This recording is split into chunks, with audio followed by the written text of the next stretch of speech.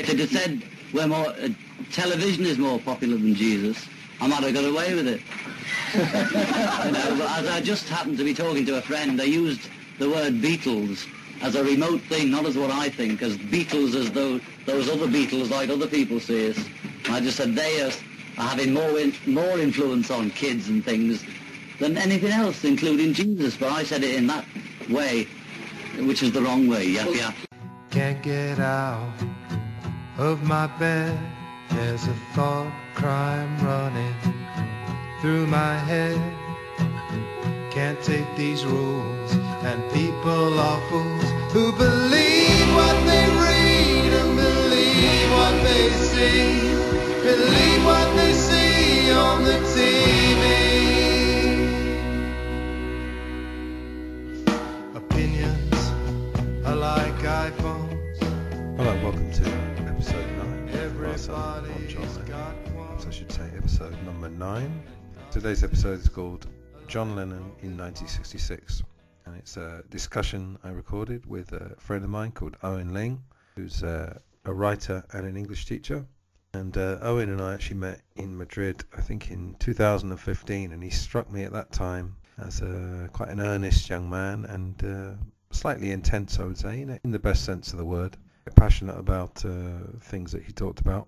But he's certainly not intense in this discussion. It's a nice, light-hearted discussion, but I think also informative. 1966 was, even by John Lennon and Beatles standards, quite a year of major tumult for them and for the music business.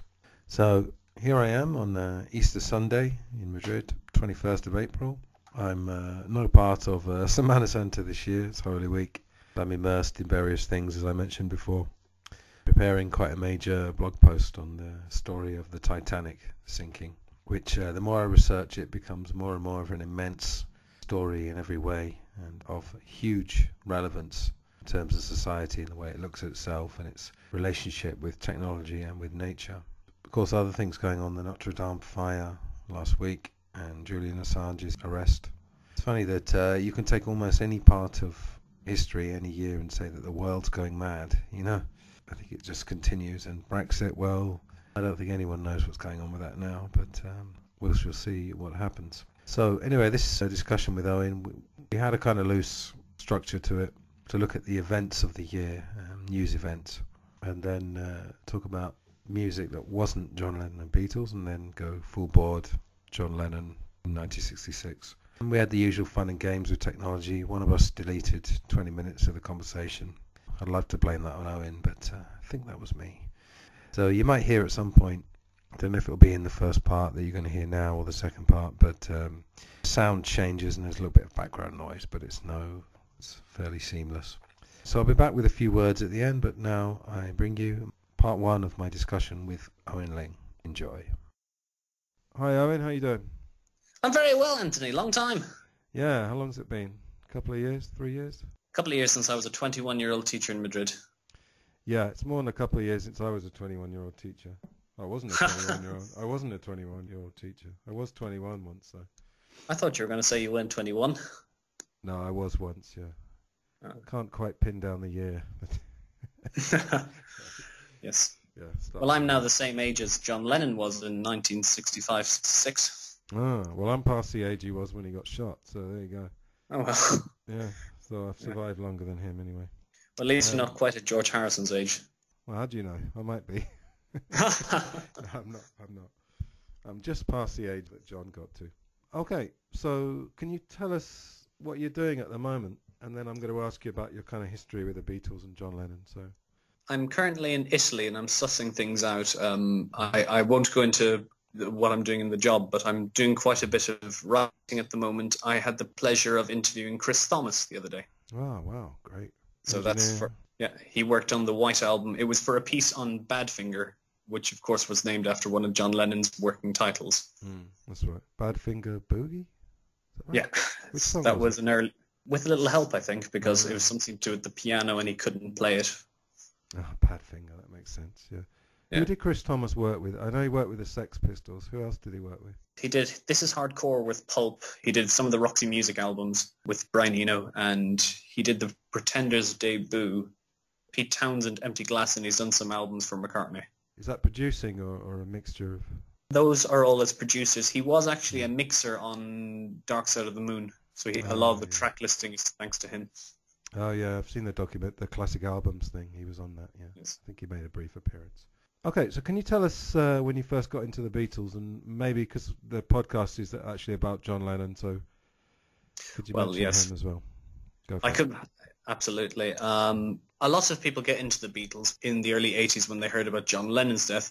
I was 8 years old in 2001 when I heard about George Harrison's death, and through that heard about John Lennon. And when I was 10, because my parents were involved with Amnesty International and Fair Trade, at a benefit concert I heard Imagine for the first time, and at that time I was swept away with the lyrics and thought, yeah, we could all live in peace, and wouldn't that be lovely? Yeah. Well, of course he gets a hard time. I think I've mentioned this about the Imagine No Possessions line. Yes. Like, in his defence, I mean, you know who Pete Shotton is? Of course, yes. He's like, sorry. No, sorry, I didn't mean to, yeah. No, that's all right. No, he was his best friend at school, for anyone who doesn't know. And I remember there's a really good book. There's some great anecdotes. And one of them is that they tried to go to a normal pub in London, and it was just a waste of time because after 5 minutes, someone came up for an autograph, and then John Lennon signed it, and then within half an hour, I mean, he didn't get mobbed as such, but it was just people coming up to him every 2 minutes. So famous people, rich famous people do actually need bigger houses to some extent. You could make the defense that he was hoping for this ideal himself and he didn't know if he was going to reach it. Yeah, I mean, exactly. I mean, it's very easy to call him a hypocrite. Say, imagine. Yeah, he's saying imagine no possessions, and you can say it's idealistic or whatever. But is there anything that marks him out from the other Beatles to you, or when you first got interested, or now? Well, I suppose I will have to admit that Paul's my personal favourite Beatle. I think I'm very into the intricacies and the versatility of the music, and through websites We Are Cult and Culture Sonar, I've had the pleasure of interviewing some of his collaborators. John Lennon's lyricism was something that took to me when I was 10, like Help and Imagine and I Am the Walrus, the battiness of that, superb. Yeah, I talked to Rod Davis, who was in the Quarrymen. He was actually replaced by Paul, which is quite funny. Oh, God. And then he met Paul McCartney in 2004, which is nearly 50 years later, windsurfing. How random is that? That is quite random. Yeah. Rod Davis was kind of, I think I've already mentioned this in another podcast anyway, he was playing down the kind of lyricism a little bit, because I Am the Walrus came from a song that they all learned at Quarrybank. But John Lennon did modify it a little bit. So, yeah, we were wondering, because it's, even for me, I was 5 when he was killed. So I never really knew him. Well, I mean, I wasn't conscious of the Beatles at that age. So I think the question that I'd like to ask sort of people who are a little bit older is, was he marked out as different while he was still alive? I presume he was, would you say? Well, I suppose, you see people, you saw the influence he had in, early 70s America, leading people down the streets. So he must have had, maybe Ginsberg loved him. It seems that, say, musicians and people who wanted to pick up guitars and learn chords might have looked to Paul or George. But intellectuals, writers, poets, they all seem to garner to John. And if you read the Jan Wenner stuff, I mean, it's so passionate, the adoration he held for Lennon. So he must have. Yeah, I guess so. As far as I know, Paul, George and Ringo weren't really political at all. I mean, Paul did give Ireland back to the Irish. Did he ever do anything political apart from that? Well, and I suppose I'm going to give myself a tiny bit of a plug for this. When I interviewed Denny Sywell, he said that this was completely out of the blue, but it was Paul just simply had to do it. And I think he also did Freedom, which is about the 9/11 attacks, and that's a risible piece of writing. Yeah, I don't know anyone that likes that. I think it's Nick from If I Had a Hammer or something as well, isn't it? I would be my thing for freedom. I saw some weird clip where he's teaching it to Eric Clapton. Oh, God. I just play G, a bit of blues, E minor, blah, blah, blah. He's kind of playing it down while he's telling him. You're talking to the best blues guitarist in the world. Yeah, freedom. Yeah. All righty. Okay, so I'm just going to tell you what we'll do today, you and the listeners. So we're going to look at 1966. So title of this podcast is John Lennon in 1966. Now, I'm going to try not to bore the listeners by going too laboriously through the year, but I will be going through a few dates. So basically what we're going to do is we're going to talk about key events, non-musical events in 1966. Then we'll look at non-Beatles music, and then we'll go full board on John Lennon. All right, because it was quite an eventful year. I'm looking forward to this. My personal favourite Beatles album is Revolver, and Lennon's stuff on this album is just stunning. Fantastic. Okay. Yes. Do you know much about 66 as a year? Where do you see it in the 60s? Well, growing up with New Order, everyone knows that famous quote, "The crowd are on the pitch. They think it's all over. It is now." Yeah. I was going to say we could ditch all this and talk about England winning the World Cup for 2 hours. What do you think? I am Irish. Right. Yeah. No, I'm not going to go down that road. But no, we did win the World Cup. That's one of my chronology of events. But well, no, I mean, 66 is. I mean, it's basically known as very much a transitional year. Mm-hmm. Singles were gradually becoming albums, and you're going to talk about some albums later on. Yes. I'm still not totally convinced that albums at this time were necessarily works of art. I think they were still often collections of singles with a few filler tracks, but I think there's 3 or 4 real seminal albums that we'll look at later. I think the other thing is that you can't ignore Vietnam. I think people have the idea that America was involved from 65, but they were actually involved a little bit before that while Kennedy was still president. He was, of course, president till 63. So in January, LBJ announces the US should stay in Vietnam until, quote, communist aggression has ended. Oh, dear. I mean, another tangent, this thing about communist, I know. Using this word communist, I mean, it became so blanket, and it was just, it's like terrorist now, there are terrorists out there, I'm not going to deny there are, but it's a sort of catch-all, isn't it? Well, also you could say that for using it for the militant communists, and everyone now uses communist as a pejorative. Yeah, exactly. Communist was a party, it was a political party, and in certain countries it's not actually as dirty a word as it is in others. I mean, in Italy there's a communist party, and they're taken seriously to some extent. I'm going to come on to that actually when I talk about the Cultural Revolution. But anyway, so March there was a big increase in troops. And in fact, by April, there were actually 250,000 US troops in Vietnam. I didn't really realize that. Wow. That seems like a lot, doesn't it? Also, there were thousands of anti-war protesters around, and they picketed the White House. They rallied at the Washington Monument. Again, I think people probably think that the protests were more 68, 69, maybe 67, but they were a bit earlier than that. Yeah. And then just one more. In June, US planes started bombing Hanoi, which is obviously the capital. It must have been so strange for people that were conscious of the war to kind of be living their lives sort of in suburban England, let's say, for argument's sake, suburban England or suburban Ireland, to know that around the world this horrendous stuff is going on. It must have been very weird. Have you seen The Wall with Bob Geldof? The Pink Floyd film? Yeah. Yes. I don't know if it's supposed to be Roger Waters' father or something, Sid Barrett's father, I'm not sure. But anyway, the main character is a sort of amalgamation of Roger Waters and Sid Barrett. And there's a brilliant scene where you see his father is in the war, and you see like these bomber planes going over and these huge explosions. And you see that obviously he's been killed.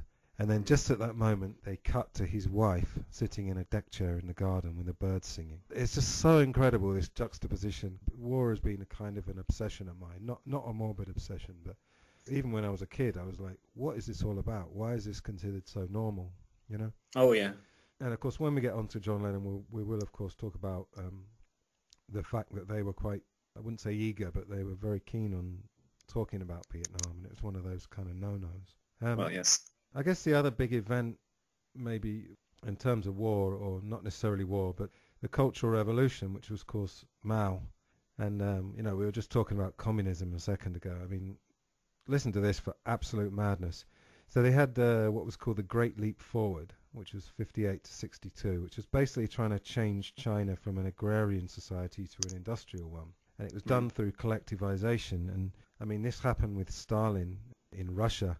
The idea is that you can't have any of your own property, so they basically confiscated all the grain from farmers. So every single bit of grain, and I'm sure someone can correct me on the details here, but I know the basics. Every single piece of grain had to be surrendered, which basically led to a massive famine. I mean, you're talking about tens of millions of people dying. And also this is a topic for another day, this whole thing about socialism and communism, that on paper it doesn't seem such a bad thing. But maybe it's more to do with humans and power. But basically, all the resources were devoted to these industrial projects. So there was a food shortage and there was a famine. And, in China, the numbers, they reckon up to 40 million.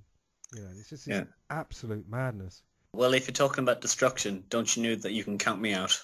Yeah, there you go. But he mentioned Mao, of course, didn't he? If you carrying pictures of Chairman Mao. He did.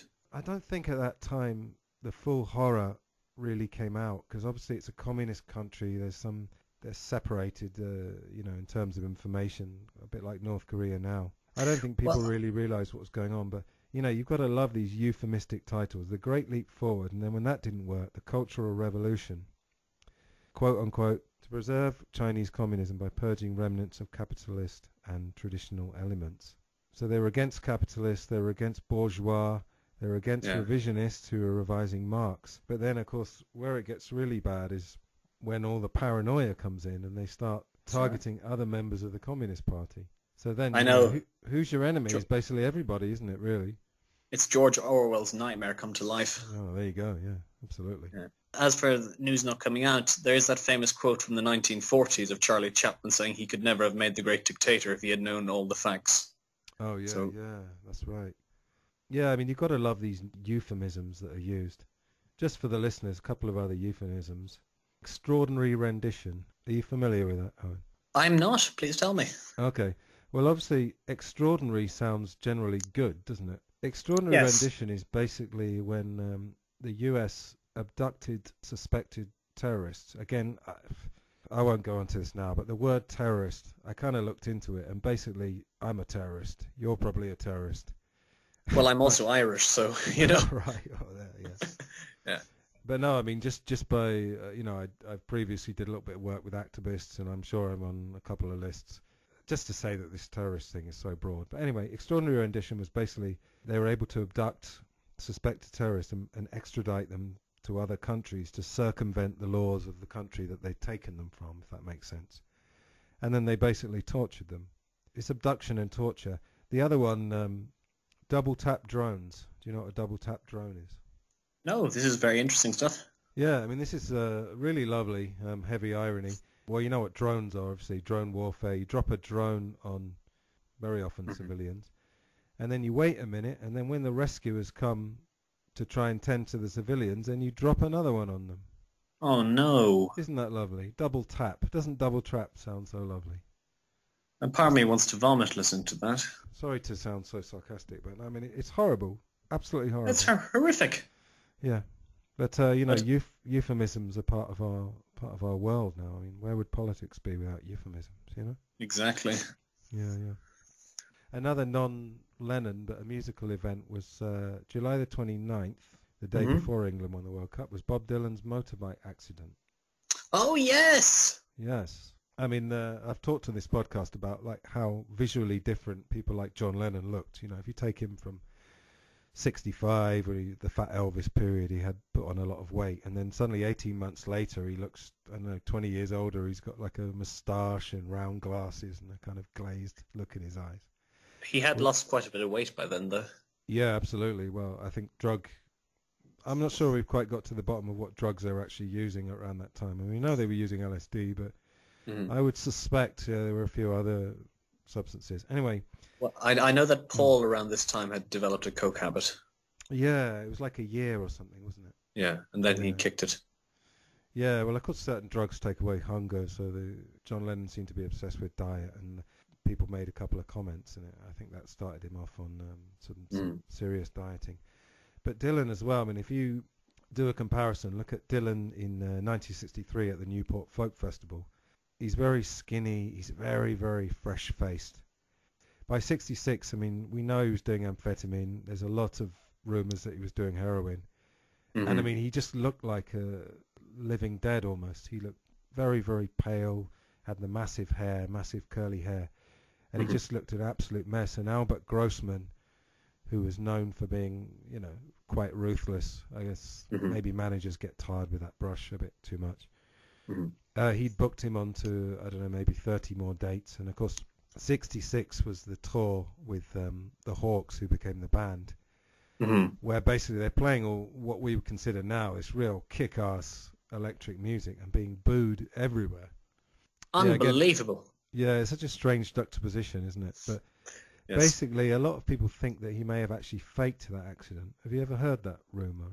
I've heard that rumour, yes. Yeah. Obviously, it was a way to get him out of these horrendous tours. But maybe if you look at it in a more innocent way, maybe just the rigmarole of the tours and the drugs had put him in a bad state and he lost concentration, you know. Well, one of the more outstanding attributes to I'm Not There, which was directed by Todd Haynes, was that they to further juxtapose that, they got Kate Blanchett to play that part. Oh, yeah, I mean, that was brilliant, yeah. Fantastic casting. She even looked like him. Yeah, and there's those great bits with the Beatles as well, where there's just sort of Oh, five of them. It's like a speeded up film. And I suppose they're all supposed to be high. And they're kind of like, it looks like a sort of 1920s. You know, those films always seem very fast. Yes. You know, like, when you see a video of like Jesse Owens as a famous sprinter, it looks like he's running the 100 meters in about 4 seconds. It does. I don't know what that's all about. Basically other events. LSD was made illegal in October.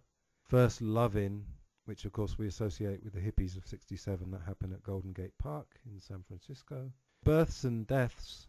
Well, Owen, February the 6th, 1966. I was keeping this a secret from you, but it was actually the day of the birth of Rick Astley. Oh. Which I think, puts everything else of this year, it pales into insignificance, really. You couldn't give that piece of information up, could you? No. I had to keep it secret, but I'm revealing it to you now.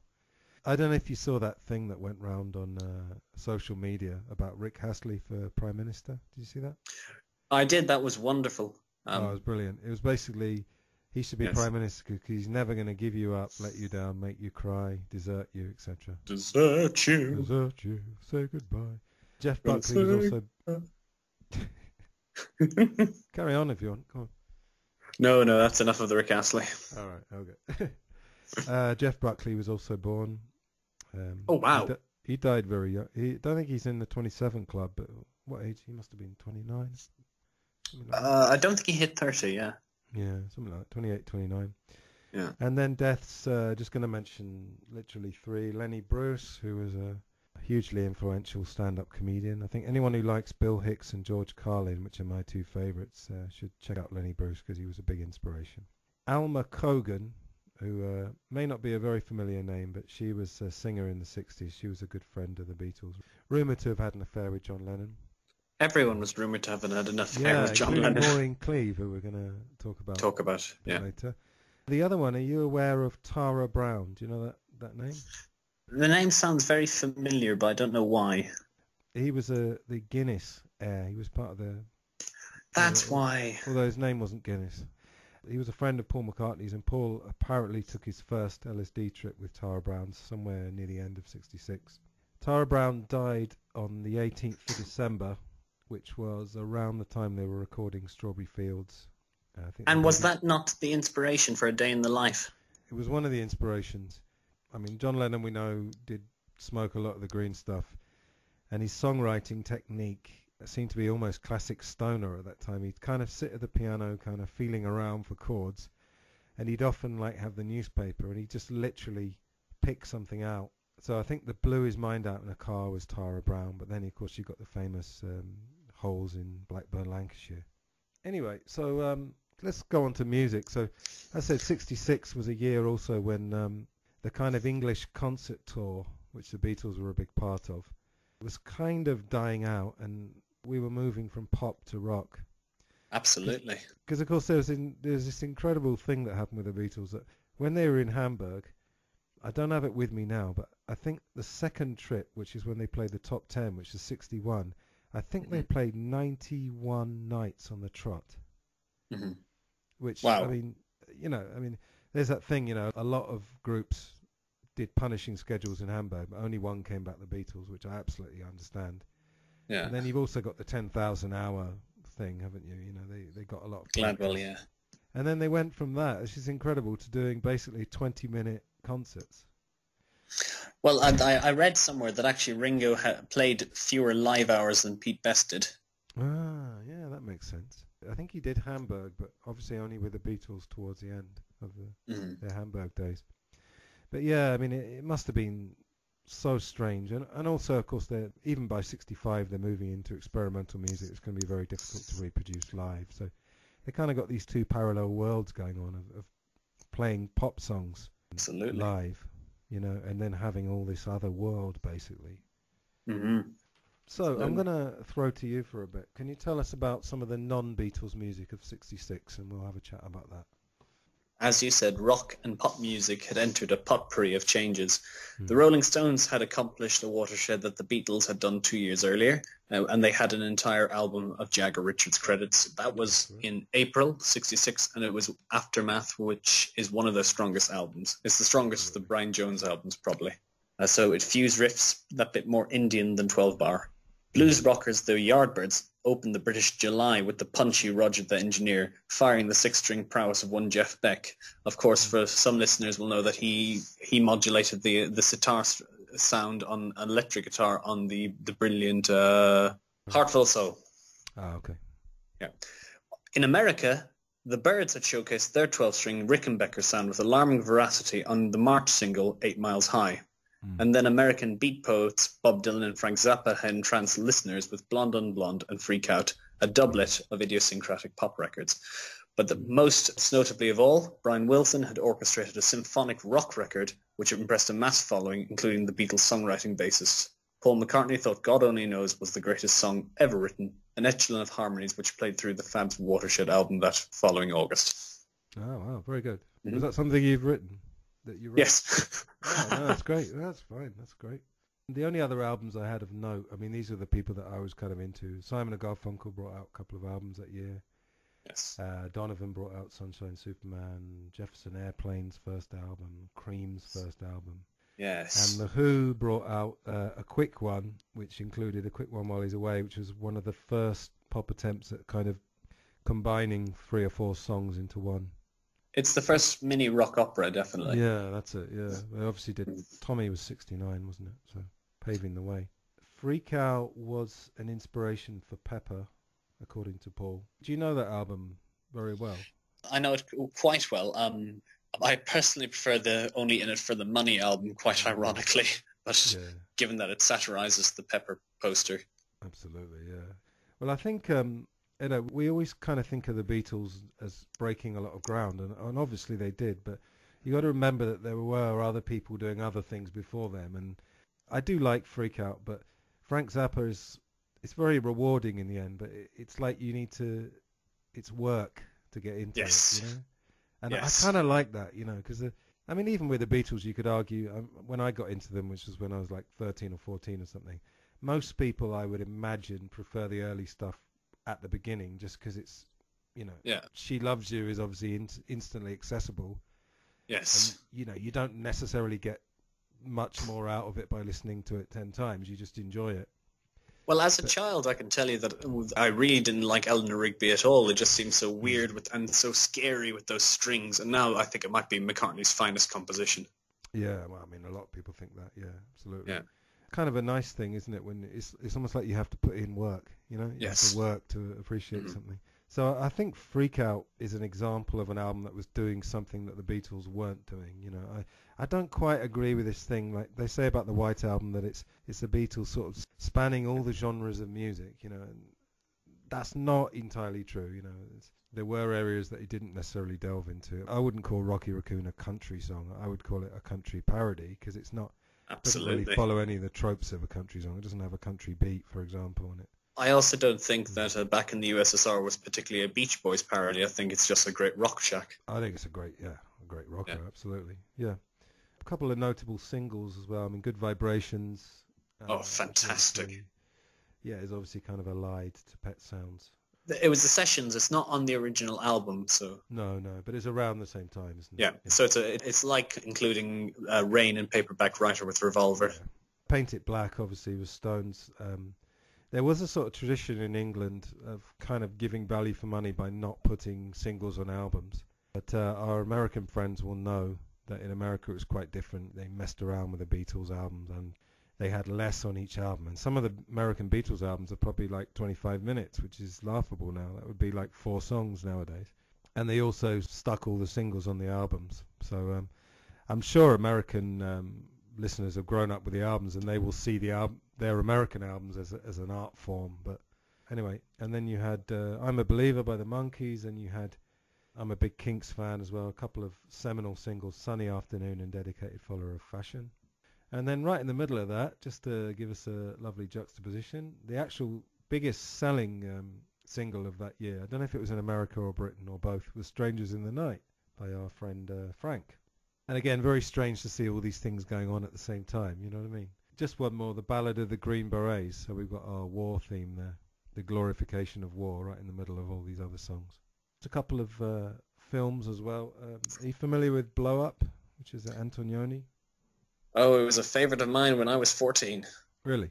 It should have been a favourite of mine when I was 14. It's the star is David Hemmings, and it's very much a swinging London film. He's a photographer, I think, isn't he? Yeah. You had Alfie with Michael Caine, and then you had another one that's quite notable. It's called The Wild Angels with Peter Fonda. Very much an inspiration for Easy Rider. It's another motorcycle film. And famously, the lyric, "We want to be free to do what we want to do." Do you know what song that's from? It's Primal Scream. It's on the Screamadelica album. It's called Loaded. Just what is it that you want to do? Well, we want to be free. We want to be free to do what we want to do.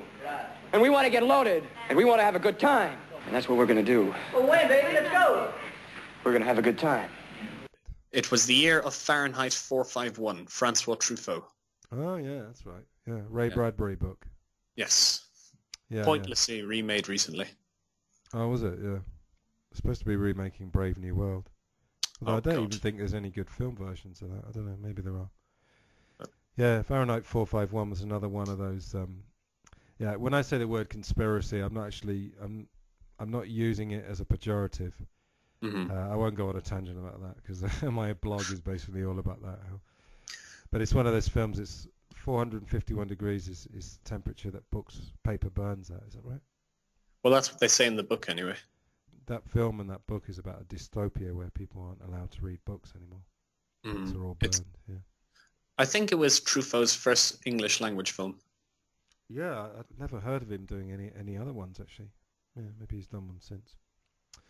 Okay, so what I've got here, I've got basically a kind of chronology of the year. Mm-hmm.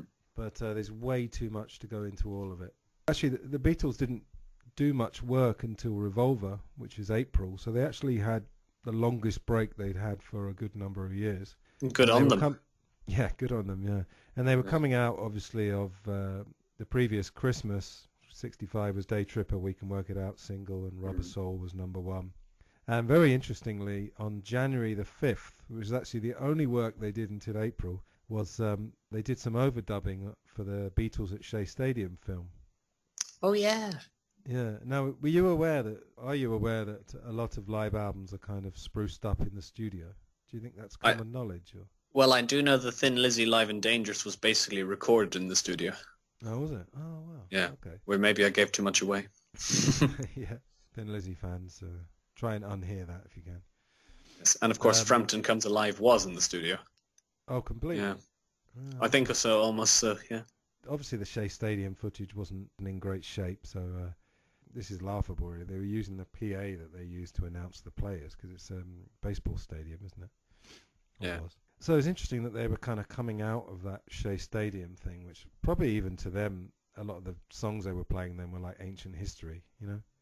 Of course. Because they're doing, that was August, wasn't it? So they were, well, they hadn't done Rubber Soul yet. And then we're going to get on to the tours of 66. I mean, the music they just made on Revolver had really nothing to do with those tours, did it, really? I think either in 65 or 66, at one of the Shea gigs, Barbara Bach and Linda Eastman attended. But I can't I don't know what year it was, but they were at one of those gigs. Yeah, I might find that out, and I'll put that in the notes or something. Yeah. All right, so let's go to March the 4th, where John Lennon gave an interview to Maureen Cleave of the London Evening Standard, now a free paper, so you can get all that bad news for free as you're coming home from a stressful day at the office. So the article was called "How Does a Beatle Live? John Lennon Lives Like This." Now, we'll talk about the repercussions of this interview and the absurdity of it, but do you want to tell us about that, Owen? Well, it's quite an interesting one. It's about his home life in Weybridge. Says he is much the same as he was before. This is Maureen Cleave, who was about 25, 26 when she wrote this. He still peers down his nose, arrogant as an eagle, although contact lenses have righted the short sight that originally caused the expression.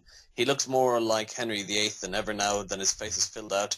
He is just as imperious, just as unpredictable, indolent, disorganized, childish, vague, charming, and quick-witted. Very beautifully written, but quite contradictory, don't you think? Oh, absolutely, yeah. I was going to say, as you were saying this, I was thinking the Mark Lewison book, Tune In, which I refer to a lot on this podcast. I remember as I was reading it, it was so long, I knew I was never going to read it twice, so I thought I'd make notes on it. And one of the things that stood out was the number of adjectives he used to describe John Lennon, and the number of contradictory adjectives as well, so you're absolutely right. Give us a picture of what you think his life was like at that time. Where was he in March 66? Well, she's painting a picture of blissful or unblissful domesticity. She's talking about how he's got a large house, he's got a wife and a son, there's a cat called after his Aunt Mimi, there's a purple dining room, and then, of course, there's the litany, the myriad of objects. He pauses over objects he still fancies. A huge altar crucifix of a Roman Catholic nature with IHS on it, a pair of crutches, a present from George, an enormous Bible he bought in Chester, his gorilla suit. I thought I might need a gorilla suit. Yeah, there you go. Yeah, it was a weird existence because both Maureen Cleave and Hunter Davis said that John Lennon often wouldn't know what day it was, and he had this weird sort of nocturnal night owl kind of existence, and he would sort of emerge bleary-eyed. We know that he was a major weed smoker at that time. I'm sure he was a daily toker, as they say. And also Hunter Davis, when he was researching the Beatles book, which was around this time, 66, 67, he said one day he turned up at John Lennon's house and John Lennon decided he wasn't going to talk that day. So I don't know whether he wrote anything down or they communicated telepathically. I don't know.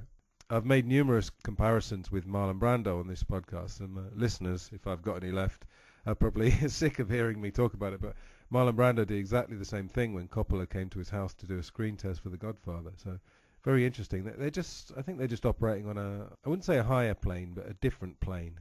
So the average man on the street wouldn't have the nerve or the confidence or the strangeness to say if someone went round their house, oh, today we're not going to talk. But these kind of people, they did, you know. And we know that he would often sort of say random stuff, and I think the randomness of some of his comments is what got him into trouble. But another description, she said, a young man, famous, loaded, and waiting for something. And as you said, all these objects, you know, you had the board games.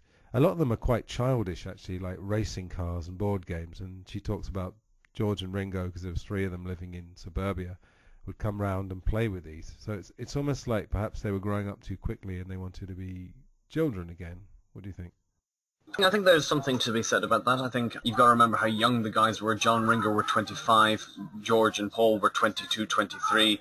I mean, the young guys should have been out in clubs just being young, youthful idiots or trying to be the mouthpieces of the world. Yeah, it's a lot of pressure. They were certainly out in clubs, weren't they? But it's funny. Well, yeah. You know about, I guess, all the ad-lib and the bag of nails and all this kind of club scene. But it's that funny thing where famous people a lot of the time have to hang out with other famous people because they can get this kind of protection, so they can go to these clubs and it'll be closed off from the ordinary people. Yes. Yeah, and I think famous people kind of get tarred with the brush of, you can't help it really, of feeling like you're above everybody else, or the public think that, because you've got to be enclosed away from them. Like, as I've said a few times on this podcast, John Lennon couldn't have a normal house and a normal life, so it's inevitable almost. Well, yes, you hear stories about John Entwistle and the Who, who's living in a castle. Oh yeah, absolutely, yeah. Some other stuff that Maureen Cleave said. She said his possessions have got the upper hand, which I thought was interesting. She described him, of course, as the laziest person in England. What do you think about that? It's part of his charm, it's part of his curse. We never have had time before to do anything but just be Beatles, John Lennon says. Yeah, absolutely. Yeah. And of course, she's talking about physically lazy, obviously, and during the interview she says, the only physical thing I'd be bothered with is sex. But obviously, mentally he wasn't lazy, put it that way. So. Well, yeah, and often it wasn't just, it was with more women than just Cynthia, it seems. Oh, yeah, that's clear, yeah. Maybe Maureen herself, but... Well, she denied it, but... Yeah, she did, yeah, absolutely. Yeah. All right, so let's get on to the quote. So can you give us the famous quote about Jesus? Absolutely. So what's interesting about it is it's almost tossed away. It's halfway through the article. You know, it says, experience has sown few seeds of doubts in him, not that his mind is closed, but it's closed around whatever he believes at the time. Christianity will go, he said. It will vanish and shrink. I needn't argue about that. I'm right, and I will be proved right. We're more popular than Jesus now. I don't know which will go first, rock and roll or Christianity. Jesus was all right, but his disciples are thick and orderly. It's them twisting it that ruins it for me. Absolutely. Yeah, well, he had been reading this book called The Passover Plot, and I think he sort of delved in and out of religion through his short adult life. Really, it wasn't just something he made up from the top of his head. I think a lot of it came from this book. And he said, you know, people in England are used to me babbling and saying stuff off the top of my head, so there wasn't really any reaction that I know of, you know. Yeah, it might have just been another gobby atheist or the silly beetle. Yeah, exactly. I think them winning the MBEs probably upset more people than in 1965. Yeah, well, do you remember what he said about that? He said a lot of people who are complaining got theirs for killing people in the army. We got ours not for killing people. Yeah, exactly. I've just recorded a talk with Jude Sutherland Kessler, which will be on the podcast after your one. Oh, fantastic. We were talking about how in even 64, the mask was just starting to slip slightly. You know, just occasionally you get there's a photo of him coming out of a brothel in Amsterdam, and then there's an occasion where the reporter says to him, "What did you do on the plane on the way to America?" And he said, "Oh, we got stoned." The reporter says, "Well, I know you're only joking," and he goes, "Well, actually, I'm not." Yeah. But that thing about the MBE, I mean, that's pretty controversial, really. You know, they seem to just get away with it. I think John Lennon said that the journalists, everybody wanted to keep the party going, so they wanted Well, maybe Lennon, of course, returned his in 1969. Absolutely, yeah, he did. The only other stuff from the Maureen Cleave, some other objects he had, you were talking about that earlier, he had a suit of armour called Sydney. Yeah, well, it looks like he's a voracious reader. He's got Swift, Tennyson, Huxley, Orwell, costly leather-bound editions of Tolstoy, Oscar Wilde, Little Women, 41 years in India, my apologies, and Curiosities of Natural History. I mean, that's pretty... Of course, he was also, in later years, a firm reader of Vonnegut. Oh, Vonnegut, yeah, absolutely. And Fred Seaman, who was his personal assistant for the last year or two of his life, he said, you know, John Lennon had an incredible knowledge. A lot of it was actually to do with ancient history, like ancient Egypt and things. Absolutely. He was a bloody good writer himself. I mean, Skywriting's a fantastic book, as is in his own right. What was it? In His Own Right, Spaniard in the Works, and then Skywriting by Word of Mouth. Yeah. Yeah, the other thing that was interesting, she talks about, John Lennon, of course, had a Rolls Royce that in 67, he got it painted in psychedelic colours. And she said that inside the Rolls Royce there was a TV, a folding bed, a fridge, a writing desk, and a telephone. And I was thinking there's a little bit of a parallel with Elvis. I read this extensive biography of him a couple of years ago. And Elvis, of course, famously died, or was found in the bathroom. And the kind of myth is that he died on the toilet. I think that just kind of titillates people somehow. But whether he did or not, his bathroom, I think, actually had 2 TVs in it, and he had tables in there. And it's this very interesting parallel between Elvis and John. They like to have everything around them, you know, so they can hang out in their car and almost live there, you know, or live in the bathroom. You know, it's that interesting thing. Absolutely. Well, Cynthia said she got used to John in the middle of the night just going and finding a piece of paper to write on for a lyric. Yeah, absolutely. And there's this funny thing of, like, when you don't have to wake up to do a day job, so to speak, although obviously they did have a job which was incredibly demanding, you can kind of, you know, the hours of the day, you don't have normal meal times. I mean, me, even in my own small way as an English teacher, I've abandoned normal meal times because I teach my classes, you know, they come up at strange times. You know, it could be early in the morning, late in the evening. Absolutely. And then finally, the quote, he said, there's something else I'm going to do, something I must do, only I don't know what it is. Yes. And, you know, he met Yoko about 6 months after that, and some people actually said that they started a relationship earlier than 68, but officially it was 68. Yeah. All right, so we come to April the 6th, which was another landmark day, because this was the beginning of the recording of Revolver. The first song to be recorded was a song called Mark 1, which became Tomorrow Never Knows. And for the sort of casual fans of the Beatles, I would urge you to play From Me to You, and then play Tomorrow Never Knows, and realise that it was 3 years between those two recordings, which is absolutely just mind-blowing to me. Unbelievable. Yeah, really incredible. Yeah. And as I said earlier, at the beginning of the year, they didn't really have any work apart from doing this Shea Stadium, these overdubs. April 6th was the first official work they'd done of the year. Mm-hmm. What do you think of Tomorrow Never Knows? Do you think it still sounds sort of vaguely futuristic, even now? I don't think anyone could predict the future as well as they did. I mean, it's just shimmering with all those, tubular Tibetan bells and the hypnotic vocals and the fulminative drums, which Ringo's drumming preempts John Bonham's work in Kashmir and levy breaks and all these incredible 70s prog. It had that kind of drone idea, because obviously it's on one chord, and Paul gave credit to George Martin for not dismissing it and for saying, oh, okay, they're giving me a song with one chord that's a bit strange, but let's run with it. Well, George Martin, although he was painted by Lennon and McCartney as quite square in some interviews, he was quite avant-garde. He did a lot of backward tape looping, and he did a lot of spoken word, and he did the Goons, and I mean, he had a lot of avant-garde things going for him. Oh, absolutely, and the funny thing about him, I don't know if listeners know this, but he was very working class. I mean, incredible when you listen to his voice. I mean, all right, chaps. Yeah, well, chaps. Yeah, sort of Squadron Leader Martin, as some people call him. Yes, and there's that bit in when Paul did the George film in 2011 where he's talked about being in a cockpit. He says, well, that's like producing a record. And I thought, I think it's a bit different fighting on a war to producing a record, Paul. So, as you said, I mean, George had done these comedy records. Funnily enough, again, credit to Mark Lewison for this, but now we know, of course, that he'd done a lot of records where he was creating sound pictures, which is exactly what he said about his work with the Beatles in 66 and 67. The other thing is that there had also been Indian musicians in Abbey Road, because he'd done the album Songs for Swinging Sellers with Peter Sellers. Kenneth Womack has also written 2 books on George Martin, which are excellent. Yeah, that's right. Maximum Volume and Sound Picture. Yeah, that's it. Yeah. There's the other thing, talking about how quick the progress was. Because the first time they entered Abbey Road, or EMI as it was known then, was June 62. And of course in April 66, as we are here, as you said, there was John said, I want to sound like the Dalai Lama, and I want the sound of Tibetan monks. Another idea he had was to get that kind of swirly thing that they got with using artificial double tracking, which was invented by one of their engineers, and using the Leslie revolving speaker. John Lennon wanted to swing from one side of the studio to the other.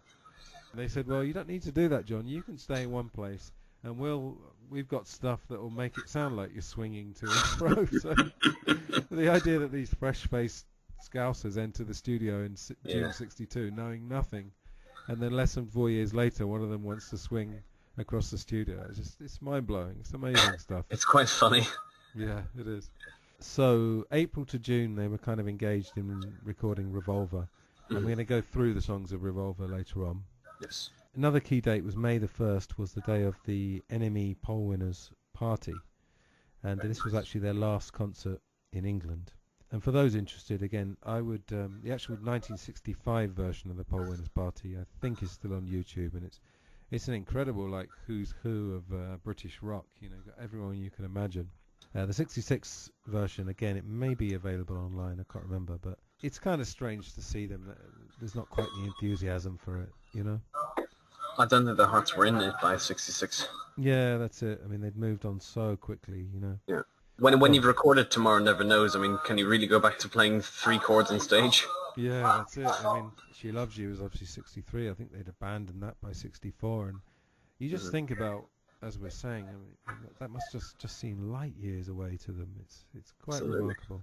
And then June the 10th was the release of Paperback Writer with Rain. So let's focus on Rain, obviously, because that's a John Lennon song. That's one of your favourites, isn't it? Oh, it's super. I consider it the best of the Beatles B-sides, considering that Strawberry Fields is a double A-side. Yeah. So if we're talking strictly B-sides, this is just mind-blowing. I feel it's right to be a B-side, unlike I'm the Walrus, which I think should have been the A-side. I don't think Rain is commercial, but I love how it follows Paperback Writer, a melody with, vibrating, lacerating guitars to just out there backward guitars and thundering drums and idiosyncratic lyrics. Yeah, absolutely. What do you interpret the lyrics? I mean, there have been various ones. A lot of it was about the line, when the rain comes, they run and hide their heads, was supposed to be about squares kind of shielding themselves from the truth or something. Is there any interpretation, either your own or stuff you've found or seen? I think it's just, it must have been from a trip. I mean, George seemed to do the same, like take out a guitar on a sunny day, as we saw in Here Comes the Sun, and I'd say he probably just responded to what was in front of him. And of course there's that conflicting story about the backwards tapes, because George Martin said that he'd introduced it and they liked it, and John Lennon's story was like, I came home from the studio, I sparked up a fat joint, and I must have put it on backwards. Yeah. Sorry for the terrible impression. That's all right. I've done some appalling impressions on this show too. Well, yours are a bit better than mine, I must say. Oh, thank you. Perhaps we could have got Simon in to do that one. But We love you, Simon. Yeah, hi to Simon if you're listening in Madrid. There's that, and yeah, it's such a strange thing to have it on the B-side. But Paul's thing, he said in an interview, was that in the 50s, when he was first buying records, he'd often get very cheated by the B-side, because what they actually used to do, sorry, for millennials, by the way, a B-side, singles used to be bits of vinyl, and they were 7 inches, and you had one song on one side and one song on the other. But no, Paul used to say that a lot of the B-sides in the 50s were just the same song with the vocal taken off, so you could sing along to it. Well, of course he did that for Give Ireland Back to the Irish. He just put an instrumental on the B-side. Really? I didn't know that. Yeah, it's him and Henry McCulloch, I think, just playing the guitars. Oh, it's a bit cheeky, considering he was complaining about it. Well, I suppose they had to get it on the air as quickly as they could. I think they had 2 days, so they didn't have a choice. Yeah, that's the problem with doing stuff about current politics. It moves on so quickly. You've got to get in there quickly, yeah. Absolutely. But anyway, yeah, he was saying that he would often feel cheated. So the Beatles famously had incredible B-sides. I mean, even the early ones, I'll Get You, and You Can't Do That was a B-side. Absolutely. This boy is superb. This boy, Yes It Is as well, which is Jude Kessler's favourite. Okay. And She's a woman who understands. She's a Woman, yeah. Amazing. Superb. Revolution as well later on. Yeah. Incredible stuff. And then 5 days after the release of Rain, we had the American album Yesterday and Today, which had a rather interesting cover. Are you aware of that? I think they butchered it, if I'm honest. Oh, very good. So what was the cover of that album? Can you describe it to us? Dismembered baby doll heads and meat, and the boys are wearing white jackets reminiscent of Clockwork Orange. It was banned, we know that, but I don't know how much furore there was, or furore, I don't know how you pronounce that word, at the time. But yeah, amazing stuff, because they're still the mop tops, but as we'll see later on, I mean, this was just one controversy after another for the next few months. But John's comment, of course, said it was as relevant as Vietnam. There was the rumour that they were protesting against their company butchering their records. Ah, yes, of course.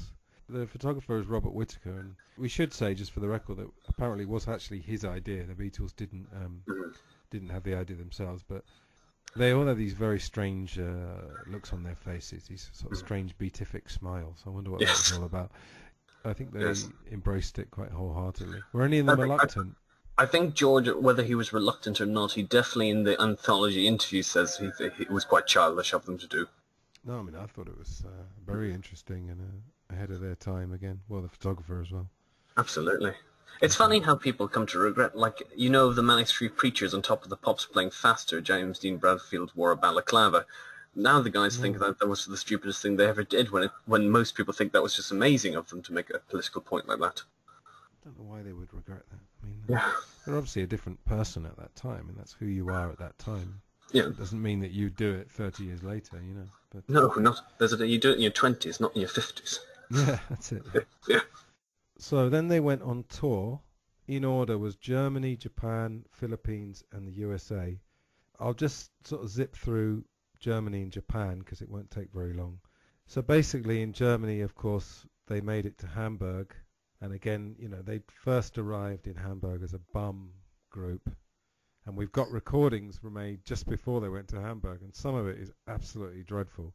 And I mean, that is 6 years ago. John went to visit Astrid Kircher, and Astrid gave John some letters from Stu. Oh, that's nice. Yeah, and again, I mean, Stu had died more or less exactly 4 years earlier. I mean, it must have seemed like a lifetime. April 62, so yeah, just over 4 years. And then next stop was Japan, and they performed at the Budokan, which was a martial arts centre, but some right-wing reactionaries actually issued death threats because it was a sacred place. Of course they did. Yeah, have you seen any of the videos from the Budokan? I have seen one or two, yes. Yeah, they're quite readily available. There's actually 2 shows. I think it's afternoon and evening. And there's a performance of If I Needed Someone. It's so ragged. I mean, they couldn't hear themselves properly, although they could probably hear themselves better there than in some other concerts. But they're trying to do Paperback Writer, and they're struggling a bit with the harmonies. And then, well, that was a very hard song to pull off on stage anyway, considering that there were 2 or 3 guitars on the track. I think even Paul actually did the guitar on that one, I think. He does, yeah. Yeah. And there's some clips, and he's trying to sing Paperback Writer, and his mic's obviously loose. Not unlike Triskel Tavern, That's for our friends in Madrid, yeah. No one else will understand that. No, he's singing and the mic keeps moving out of position. So he's in between the lines and playing bass. He's got to try and get the mic back. And it's just so incredible to think that they're like these huge celebrities, but it's so small scale in comparison. I mean, 50,000 people is not small scale, but their road crew was like 5 Scousers, It's just a load of old mates from Liverpool. And of course, their hearts weren't quite into it anymore. No, absolutely not. Well, like I was saying earlier, there's this weird juxtaposition. It's the same actually for Pink Floyd, sort of a year or 2 later. What they did live had nothing to do with what they were recording, really, or barely anything to do. So Pink Floyd, Syd Barrett era, they were doing these sort of 20-minute freakouts, and the audience want to hear, see Emily play in Arnold Lane. Yeah. It's weird, isn't it? Very. Yeah. And then they go on to Manila, July the 3rd to the 5th. So basically, I'll summarize again. So they go to Manila. First of all, of course, they carried marijuana around pretty much everywhere they went by now. And John Lennon was actually the one who used to carry it, apparently. When Paul tried it in 1980, we saw how that happened for him. Yeah, well, he wasn't very subtle, was he? He was like, no. Oh, it's in my hand luggage. Yeah, according to Neil Aspinall, and basically it was very weird from when they started. I think the security was a bit lax. So they were taken on a boat, and I think they were very paranoid that their weed was going to be seized and that they might end up in jail or something.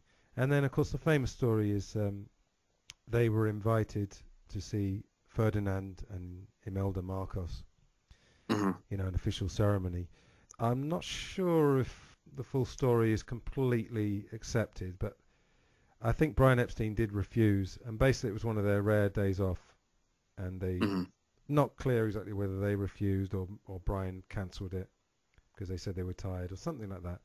Anyway, of course, subsequently we now know that Marcos, Ferdinand and Imelda Marcos, were very corrupt. They were an example of sort of third world leaders that were, well, some would say corrupted by the US or US corporations. They do this thing where they set up infrastructure contracts in poor countries and basically make the leader rich and impoverish the country. I don't think the Beatles planned this, but in the end it was one in the eye for, a basically corrupt leader. I don't know again whether it was common knowledge about that. Probably not, that they were corrupt or whatever. But in the anthology they have this amazing thing where they used to stay in twin beds in hotel rooms. I think it was George said that, or Ringo. They order breakfast, sort of bacon and eggs probably in those days, and then they're actually watching themselves on TV, not appearing at the Royal Palace, Presidential Palace. Sorry. I can just imagine. They're lying in their hotel room watching themselves not appearing. It's so fucked up. We were watching the TV and we just weren't there. It felt like a regular day in Pepperland. Beatleland was never normal, was it? Yeah. No. There's a press conference which is actually at London Airport. They called it London Airport, presumably that's Heathrow, where they talk about Manila, and there's a few famous things where John Lennon says, oh, you know, they said, you get treated like ordinary passenger, ordinary passenger. We got to the airport and our road managers had a lot of trouble trying to get the equipment in because the escalators had been turned off and things. So we got there and we got put into the transit lounge. And then we got pushed around from one corner of the lounge to another, you know. You treat like ordinary passenger, ordinary passenger, they were saying. We're saying ordinary passenger, he doesn't get kicked, does he? And so they started knocking over our road managers and things, and everyone was falling all over the place. That started worrying you when the road manager got knocked over. Yeah, and I swear there was 30 of them. What do you say there were? Well, I saw 5 in sort of outfits, you know, that were sort of doing it, the actual kicking and booing and shouting. Did you get kicked in? No, I was very delicate and moved every time they touched me. But I was petrified. I could have been kicked and not known it. I just never go to any nut houses again. After this happened, of course, they had to get out of their hotel, and they were being manhandled quite majorly. I think they did actually think their lives were in danger. And John and somebody else hid behind some nuns. Couldn't make it up, could you? Well, you do hear this story of when John and George went on holiday with their wives, Cynthia and Patty had to dress up as chambermaids to escape. Oh, is that right? Yeah. Oh, crazy. The sort of subtext to all this, Brian Epstein, of course, would be dead in just over a year. He was a very, very nervous person. I don't think he could really handle the situation he was in. They went home via New Delhi, so India. Mm-hmm. Brian was breaking out in hives. He had hives all over his body. He was in a terrible nervous state. Oh, dear. And they got on a plane, and him and Mal Evans, who's one of the roadies, got called to the front of the plane. And the famous thing is that Mal said to, I think it was George, he said, "Tell Lil I love her," meaning his wife, because he genuinely thought he might. Yeah. I don't know what they were expecting to happen, like maybe they were going to get thrown out of the plane or something. Oh, God. So anyway, they end up in India, which is obviously very significant for George, because he'd go back there a few months later. Yeah. And then on the 31st of July is the publication of an infamous edition of Datebook, which was a teen magazine. I always find it a bit weird, not that the thing was taken out of context, but that it was in a teen magazine. Why would American teens give a shit what John Lennon thought of religion? Well, I suppose there were a lot of religious teens. Well, yeah, of course, you've got the Bible Belt. I'm just wondering, the only reason I'm saying that is that I would have thought that these teen magazines, you know, even now, they're just fairly frivolous, aren't they, really, the content? Yeah. Yeah. And the next day, August the 1st, is when they announced these Beatle burnings. And, absolutely. And of course, with great dry humour, one of the Beatles said, well, it wasn't too bad, because when all the furor had died down, they brought them all back, so...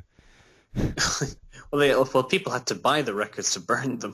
Well, there you go. Yeah, I wonder if there's some crazy people who actually went out and bought them and didn't have them and bought them just to burn them. Maybe they did. And that's just throwing money up in flames. John, of course, said in a December 1966 Look magazine interview, I said we were more popular than Jesus, which is a fact. I believe Jesus was right, Buddha was right, and all those people like that are right. They're all saying the same thing, and I believe it. I believe what Jesus actually said, the basic things he laid down and about love and goodness, and not what people say he said. That makes it pretty clear. I mean, of course, Jesus was kind of a hippie, wasn't he? And a John socialist. Lennon had a hippie phase, so yeah. He went on to look a bit like a visual representation of Jesus, didn't he? With the beard and the centre-parted hair and everything. Absolutely. And there we're going to leave it for part 1 of my talk with Owen. So we've reached August. For those who don't know 1966 so well, there's still plenty happening.